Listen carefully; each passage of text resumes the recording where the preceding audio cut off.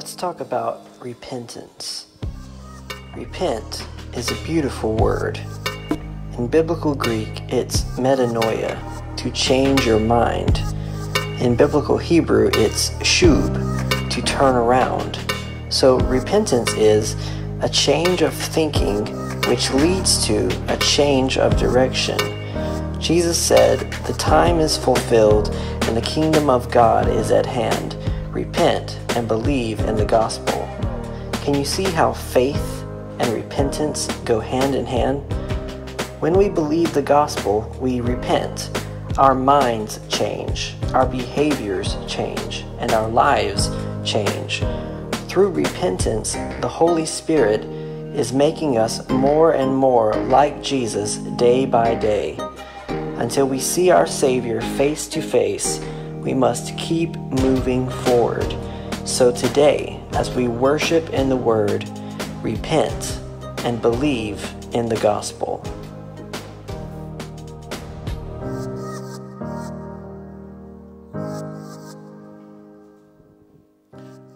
Amen.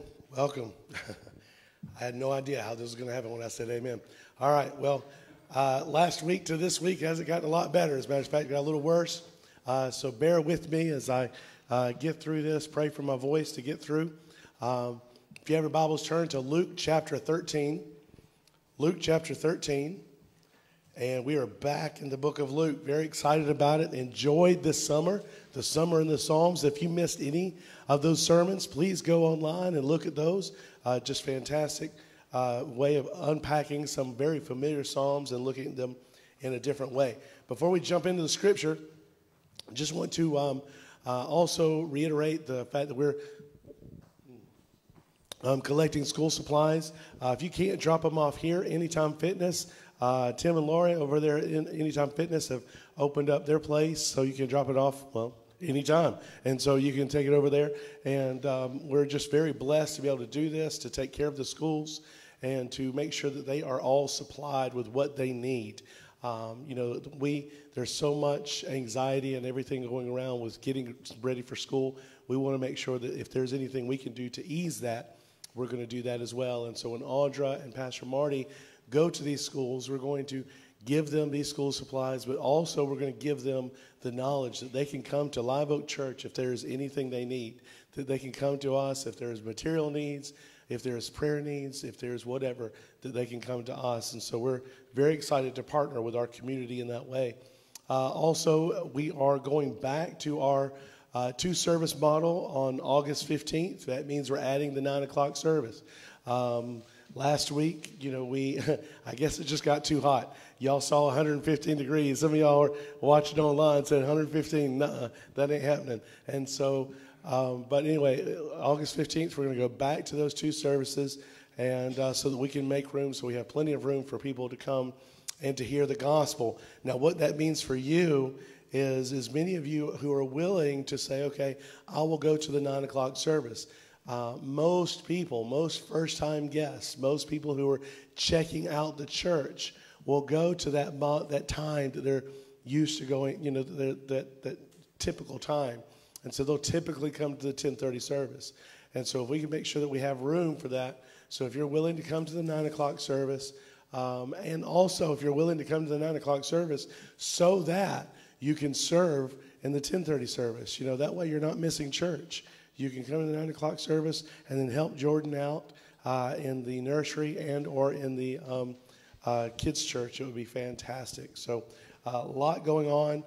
Please, please, please sign up for our newsletter. Let me tell you, we have something every Sunday in August. Every week we have something going on. We're not usually that busy, but it's all good stuff. If you are here and you haven't joined yet, you haven't become a member yet, our next Discover membership class is August the 8th, okay? And you can, fill that, hey, I want to do that, put that on that blue card, take it to the information table. It's a short class, about 2 hours long, and we talk through who we are, why we do what we do, and just kind of the nuts and bolts of Live Oak Church. We don't believe in you just coming, shaking my hand, saying I want to be a member, and then you find out something about who we are, and you're like, wait a minute, I don't like that. Well, then you shouldn't have joined. So we want people to come and be informed, and at the end of that class, you can say, yes, I'm in. I want to be part of the vision. I want to be part of the mission. Or, nah, I need some more time. So anyway, that's coming up on August the 8th. All right, enough of that junk. Let's get into Scripture. Luke chapter 13, starting with verse 1. There was some present at that very time, who told about the Galileans whose blood Pilate had mingled with their sacrifices. And he answered them, do you think that these Galileans were worse sinners than all the other Galileans, because they suffered in this way? No, I tell you, but unless you repent, you will all likewise perish. Or those 18 on whom the tower of Siloam fell and killed them, do you think that they were worse offenders than the others who lived in Jerusalem? No, I tell you, but unless you repent, you will all likewise perish. And he told this parable: a man had a fig tree planted in his vineyard, and he came seeking fruit on it and found none. And he said to the vine dresser, look, for 3 years now I've come seeking fruit on this tree, and I've found none. Cut it down. Why should I use up the ground? And he answered him and said, sir, let it alone for this year also, until I dig around it and put on manure. And then if it should bear fruit next year, well and good. But if not, then you can cut it down. Let's pray. Lord, I thank you for your word. I thank you for this opportunity we have to come together right now. And I pray for those in this room and for those online watching, God, that your Holy Spirit would just be would fill this place, that it would speak to every one of us. I pray, God, as I preach your word, strengthen my voice for this next 20 minutes, God. I pray that you would allow me to be obedient to the context and the teaching of your word. In Jesus' name we pray. Amen. All right. So let's unpack this a little bit, then we're going to apply it. And I know it's a little warm, and I don't have much of a voice, so I'm going to rock and roll through this thing. So keep up, and we're going to hopefully finish this thing pretty quick. All right, we have three things here. We have the question, we have the answer, and then we have the reason. So verses 1 and 2, there's a question. There's some people present at that very time, and there were Galileans whose blood Pilate mingled with their sacrifices. Now you read that and you're like, okay, that's weird. And it is. And I'll be honest with you, we don't exactly know what the world that means. I've read commentaries, and what most people believe is that what possibly happened, what more than likely happened, is that there was an insurrection. There was always these people, these Jewish people that were trying to rise up because they didn't like the oppressive nature of the Roman government. And so these guys, there was an insurrection, and these people rose up, and Pilate, the Roman governor, sent like a brute squad to go in and kill the uprising, and the blood of the people mixed with the blood of the animal sacrifice, okay? And so that's kind of what we feel like what's going on. But if you imagine that the idea of the Jewish ceremonies and the Jewish sense of sacrifice and what that entailed, that was very no. That would have been seen as just a total affront, an abomination. And so that's what Jesus is talking about there.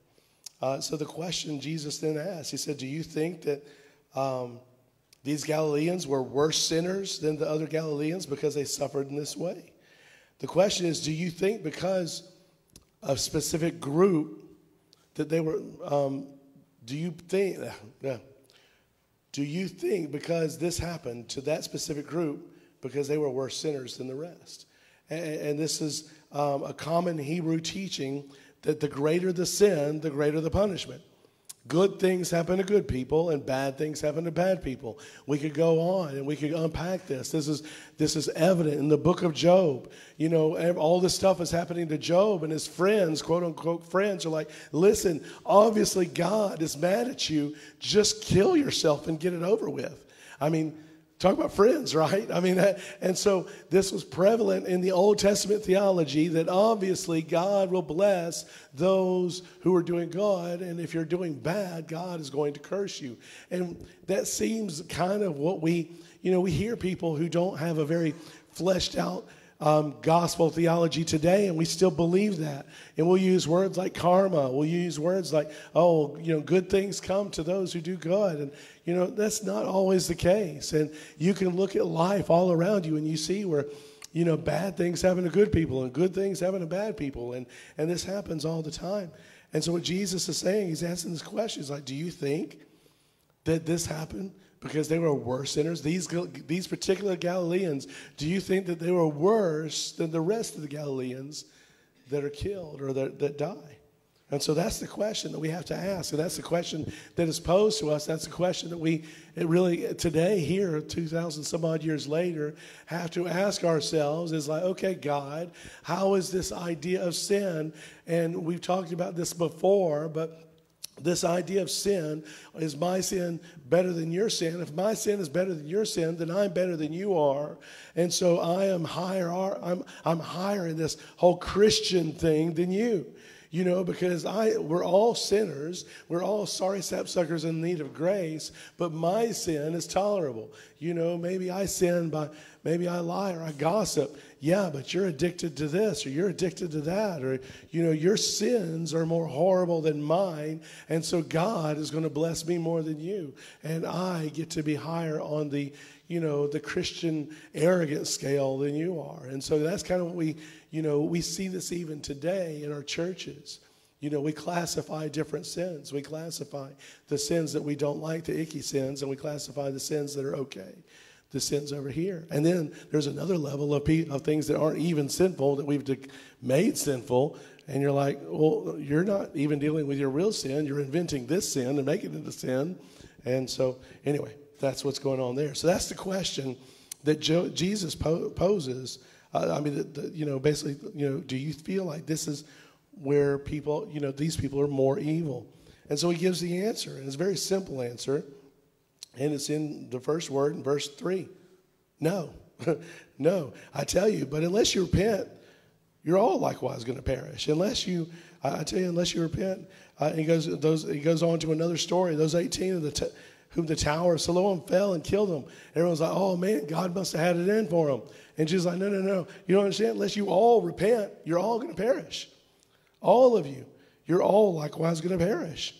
Jesus wants us to make a connection between tragedy and suffering. I mean, not Jesus. I'm sorry. Oh, yeah. Jesus wants us to make back that up. Jesus wants us to make a connection between tragedy and suffering, not tragedy and sin. You see, suffering and response in a hurricane, not judgment. And that's what Jesus is saying. Listen, when that tower fell and those 18 people died, that is not because of their sin. We need to see the suffering and we need to be called out of that. Our response should be the suffering of those people, not the sin of those people. As a believer, as a person, as someone who cares for other people, love God, love people, as we see tragedy, our first reaction should be for the suffering of those people, not for the sinful nature of those people. When we see, a nightclub full of people who are homosexuals and they get shot up, our first reaction should be the suffering of those people, not for judging the sinful nature of those people. And Jesus is like, we have got to stop connecting tragedy with sin. We need to connect tragedy with suffering. I remember when Katrina hit. It was amazing how many people in pulpits, preachers, were calling Katrina a judgment upon that sinful city, New Orleans. I mean, there are preachers actually saying that God sent a hurricane to destroy all those sinful people in New Orleans, forgetting the fact that there's an incredibly godly seminary right smack dab in the middle of New Orleans. Let's forget about there's incredible churches there. Let's forget about there's incredible ministries going on there. We need to connect tragedy with suffering, not tragedy with sin. When we see someone suffering, we see someone on the street, a hobo, a homeless person, someone who is in need, we need to be very careful not to connect that tragedy with their sinful nature, and we need to connect that tragedy with their suffering. Why? Because we're all in need of repentance. When we see people in catastrophe, instead of asking why them, if you look at the nature of man and the holiness of God, you should probably be asking why not all of us. We see what goes on in Haiti. We see what goes on in Honduras. We see what goes on all around the world. We see tragedy strike, and you look at them and say, why them? Why are they suffering? God, why are you picking on them? Well, if you really look at the doctrine and theology of how great and how holy God is, and how horrible and how unholy we are as a people, the greater question is not why them. The greater question is why not all of us? Why are we not all attacked? Why are we not all crushed by a holy God? And so we have to be careful as we look at that, as we look at individual situations. We need to take a step back and look at a very holy God, and respond from His perspective and respond from a Christian perspective. So the reason any of us have hope is because we serve a very patient God who is waiting for one thing, and He's waiting for repentance. I think about that. That is so beautiful. Marty opened up the sermon bumper with the idea of repentance and how it's beautiful. And repentance is beautiful. We think of repentance as like you do something wrong and you have to fix it.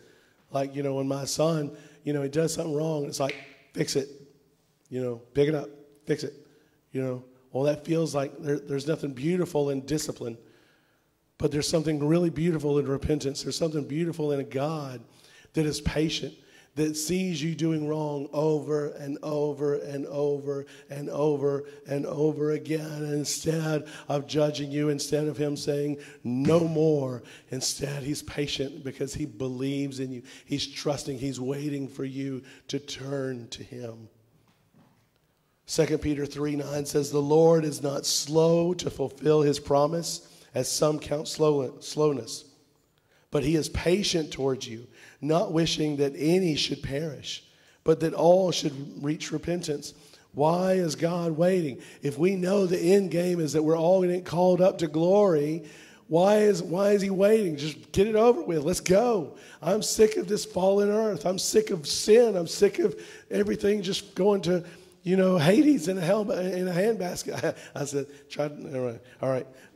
So anyway, we instead of waiting on that, God, just get this over with. Let's just start this new heaven and new earth thing. Let's just go. But He does it because He's patient. He's waiting. Because He doesn't want anyone to perish. He's waiting. What is He waiting on? He's waiting on you. He's waiting on me. He's waiting on all of us to go out there and to share the gospel. He's waiting on people because there's people in your neighborhood. There's people in your family. There's people in your jobs that if He were to say now is the time, they would have eternity in hell. He's patient. He's waiting on us. He's waiting on people the church to rise up and to point people to Him and to draw more people to Him because He doesn't want anyone to perish. I saw a beautiful definition of repentance. It is a heartfelt sorrow for sin, a renouncing of it, a sincere commitment to forsake sin and walk in obedience to Christ. I love that. A heartfelt sorrow for sin. And I love that spirit, that it's not a heartfelt sorrow for wanting to go to the bad place. Instead, I want to go to the good place. No. It's a heartfelt sorrow for sin. Paul puts it this way in 2 Corinthians, as it is, I rejoice, not because you were grieved, but because you were grieved into repenting. For you felt a godly grief, so that you suffered no loss through us. For godly grief produces repentance that leads to salvation without regret, whereas worldly grief produces death. I love that. Godly grief produces repentance that leads to salvation. A godly grief, a spirit of God that overwhelms us to where we look at sin. We look at our sin and we see how it grieves God, and that grieves us. Our heart breaks for sin. Our heart breaks. We cry out for the things that God cries out for. We loathe the things that God loathes. We don't choose to embrace the things the world embraces. We choose to embrace, rather, the things that God embraces. So that is the question. That's the answer. So what's the reason? The reason is because God is patient. Verse 6 through 9, he tells this parable. A man had a fig tree in the vineyard, and he came seeking fruit and found none. He said to the vine dresser, you know what? Look, it's been 3 years. Cut it down. Why should we let it use up the ground? And the vine dresser said, sir, let it alone 1 more year. Let me dig around it, and I'm going to put manure on it, and then it should bear fruit. So why? Why must we repent? Or why is this answer that way? The reason is because God is patient. God is patient. And the reason that God has not chosen to go ahead and judge you is because he is patient. And like I said, he's waiting on you. He is patient. He sees potential in you. There's something amazing when we look in the mirror. I remember teaching youth one time, and we're talking about that you're, to love each other as the golden rule, to love each other as you love yourself. And I remember talking to a teenage boy after church one night, and he was tearing up, and he said, Sean, he said, I hear what you're saying. He said, but I hate myself. And that makes me hate everybody else. He's like, I hate God for making me. I hate myself for who I am, and I hate everybody else for not seeing it. And he had so much anger, he had so much hatred in his heart, and I just began to weep, and my heart broke for him, and I said, son, you don't understand. You're a great kid. And I just began to tell him how his gifts that I saw in him, leadership abilities that I saw in him, and how, just a divine spark of creativity that he had in his life. He was a skateboarder, and he was an artist, and I was like, man, God has given you this incredible creative gift. And he just began to weep, and we began to cry one another. I said, I'm just telling you, I see something in you that you don't see, and I'm telling you, you've got to let the enemy, you've got to rebuke the enemy from lying to you and telling you that you're worthless.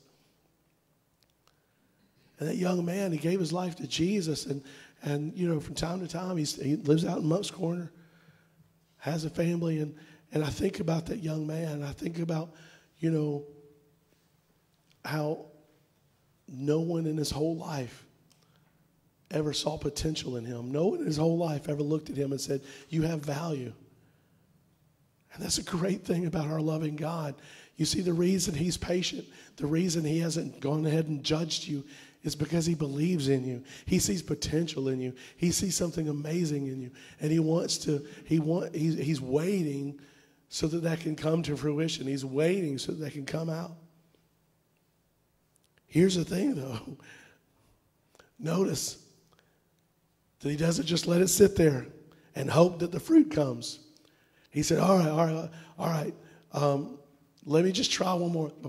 Let me just give it 1 more year, but I'm going to dig around it, and I'm going to cover it with manure.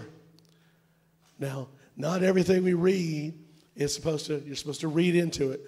But as I was writing this sermon the other day, I was like, you got to read into that. All right? Okay, I'm telling you guys this right now. If you're looking at your life and you don't see your life bearing fruit, if you don't see your Christian life bearing fruit, I'm going to tell you 2 things right now. I'm not necessarily saying that's what this means, but I'm going to tell you what this means. All right? 2 things right now that you got to do. You got to dig a trench around you and separate yourself from things that you shouldn't be involved with. You need to dig a trench around you and separate yourself from other trees that are sapping your energy, other people that are sapping you or influencing you. And so you need to dig a trench around you and separate yourself from those people that are hurting you or dragging you away.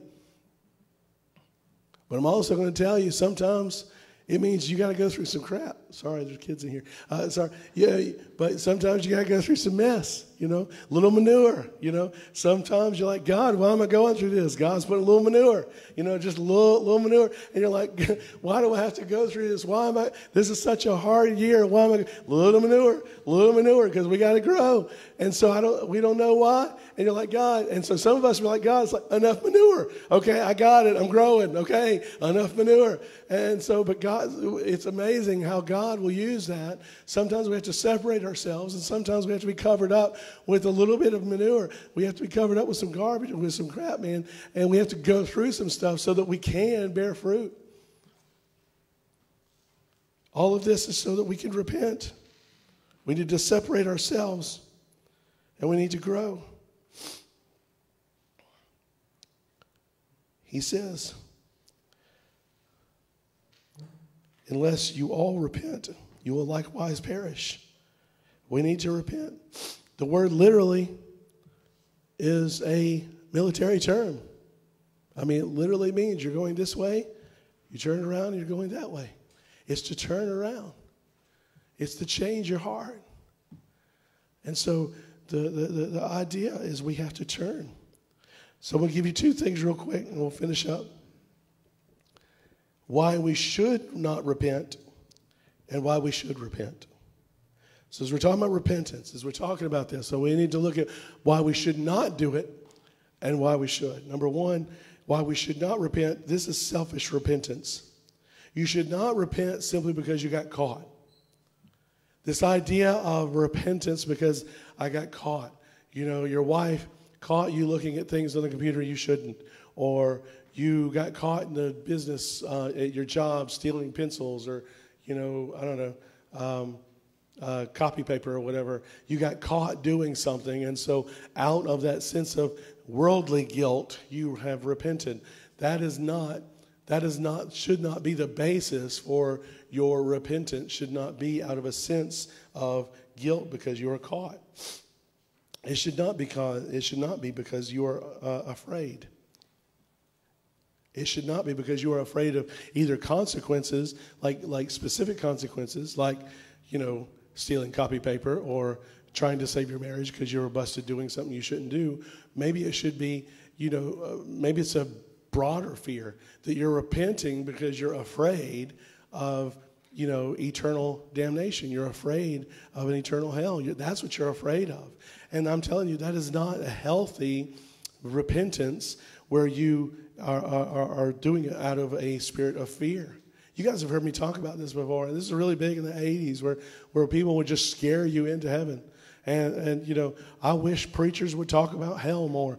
I mean, why? It's horrible. I mean, I could talk about, bad traffic. That's still bad too. You know what I mean? But only thing you need to hear from me as a preacher is that yes, hell is real, and no, you don't want to go there. Okay? But I don't want to scare you into heaven. I don't want to say, do you want to go to hell? No one wants to go to hell. No one's like, oh, okay. I mean, so I don't want to scare you into heaven. I don't want you to repent out of fear. I want you to repent out of what's next. And that's godly repentance. This is why you should repent. You should repent for, number one, out of a desire to honor God. You love God so much that you can't imagine hurting him. You love God so much that you can't imagine not honoring him. Your repentance is due to a desire to honor God. I want to honor God with everything I have. And so if I do sin, if I get caught in sin, or if I recognize sin in my life, sin of pride, or sin of lust, or sin of whatever, greed, or whatever it is, if I recognize that sin, I want to immediately repent from that, not out of fear of getting caught, but I want to repent of that because I want to honor God. I don't want God to look at me and see that sin. I want God to look at me and see Jesus. I don't want God to look at me and see greed. I want God to look at me and see the gospel. That's what I want. So we should repent out of a desire to honor God, and number two, out of a hatred of sin. Now listen, if you're still dipping your toe into this Christian thing, you're still kind of figuring out this idea of holiness. But if you've been a Christian a while, We've got to develop a hatred of sin. I'm not talking about a repulsion of sin. I'm talking about a hatred of sin. You hate sin. We talked about that last week when King David in Psalm 139, has this really sweet psalm, and he's talking about how he just wants these people who speak against God to die. And he's just all this hyperbole because David loved God so deeply he couldn't imagine people not. And so as Christians, we've got to develop this discipline of hatred of sin, of when we see sin and we are repulsed by it, we hate it. I see that and I don't want any part of it. And it's a hard thing to get to that place. It's a hard thing to get to that place because of two things. Because of the power of sin. The power of sin is so strong.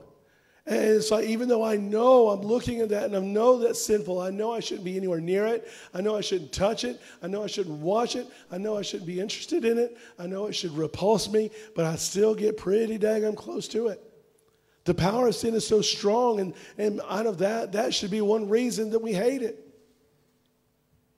I don't use football analogies much because I just don't like preachers that are always touting their football team.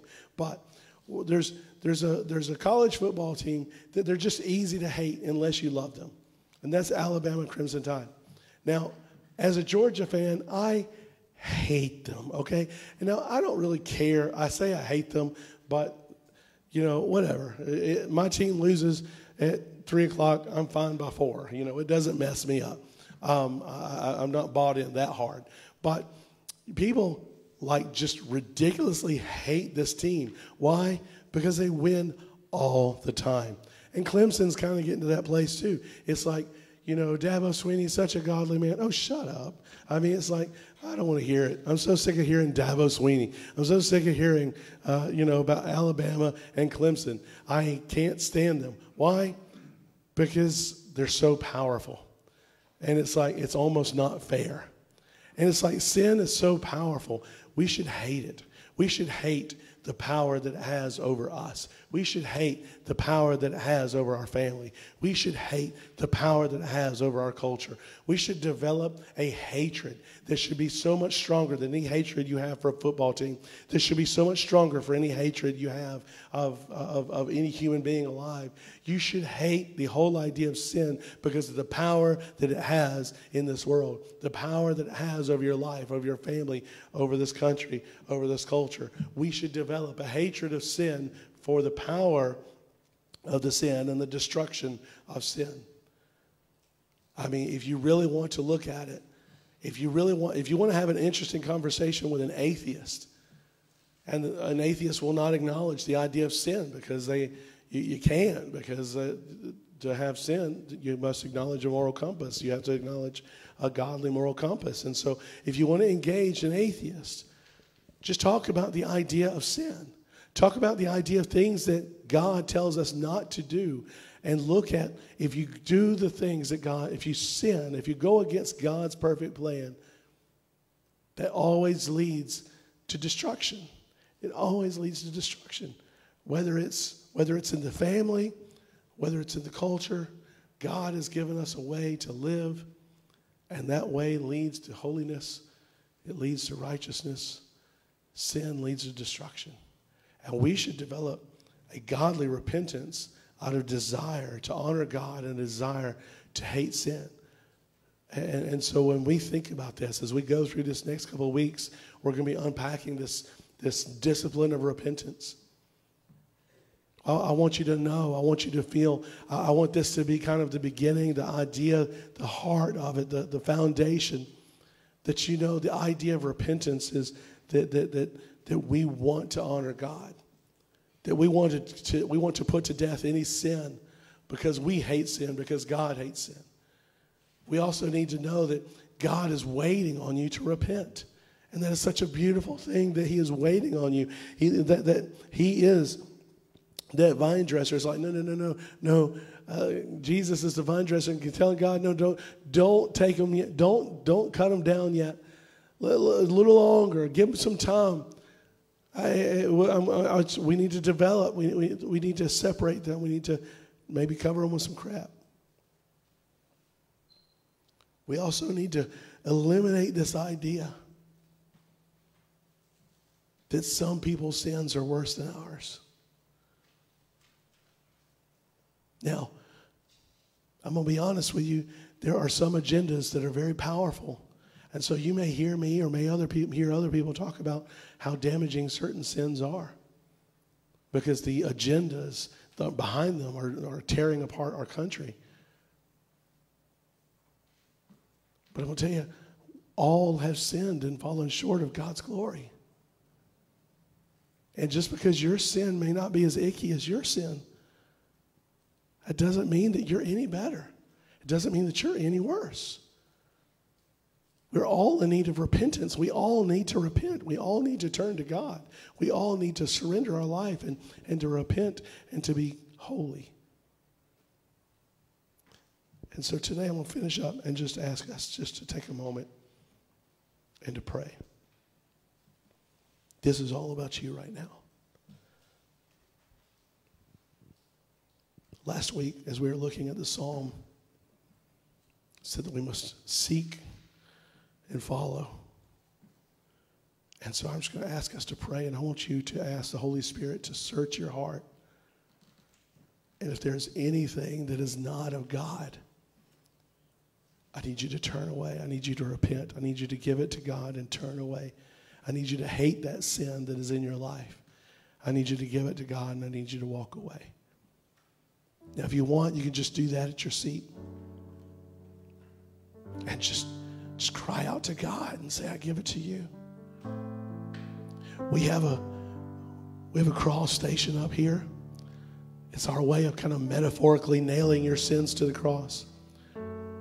This thing is like 4 years old worth of sins. Marty or not, nor I ever take those off. We don't know what sins are on there. We don't look at them. But maybe you want to take just a moment, come up and write down what you need to repent of, and you write it down and put it up on the cross, nail it to the cross. Or you can just do that right at your seat. But just take these moments. Holy Spirit of God, move in this place. Oh God, we love you. We want to honor you so bad, and yet we're always fighting with this power of sin in our life. May we develop a hatred, a true hatred of sin. May we long to honor you, God.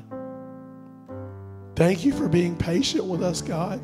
Thank you for being patient with us, because, God, we are so stubborn. Do in us in our life what needs to be done so that we may turn to you. In Jesus' name, take a moment.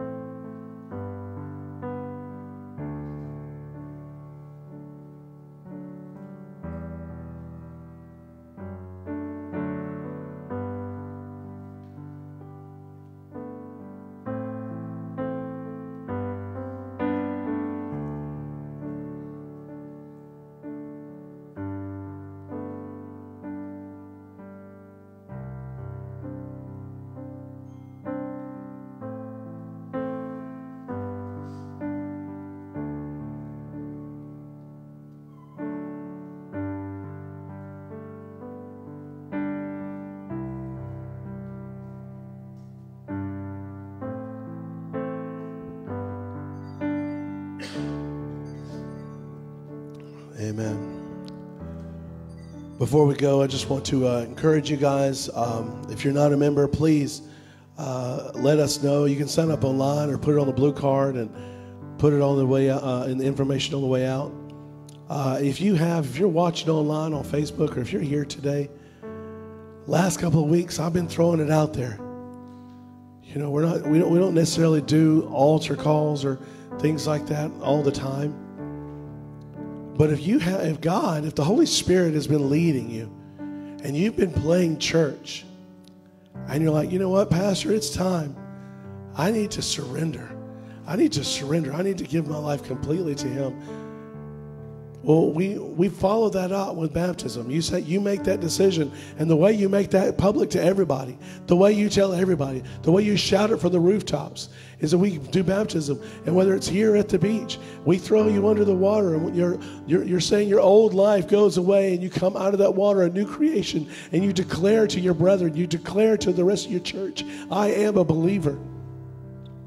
And if you have not followed up your decision to surrender your life to Jesus with baptism, we're going to set up another day for baptism on the 22nd, August 22nd. And so if you would like to do that, if you're online and hey, I need to be baptized. If that's you, let me know and we'll set that up. Guys, I love you so much, and I'm praying for you on the daily. And I just can't wait to see what God's going to continue to do in you and through you. Just know that God believes in you. Know that He is patient because He sees something in you. Surrender to that. Love you guys. Go and sin no more. Have a great week.